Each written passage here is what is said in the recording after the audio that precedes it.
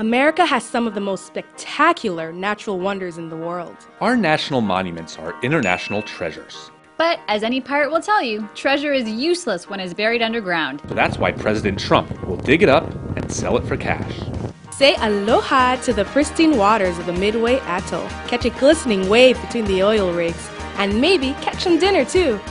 California dreaming is that feeling of awe as you walk through a grove of 3,000-year-old giant sequoia trees. Then, watch one get cut down in 30 seconds. Makes you think. In Gold Butte, Nevada, listen to the ancient stories of the first Native Americans.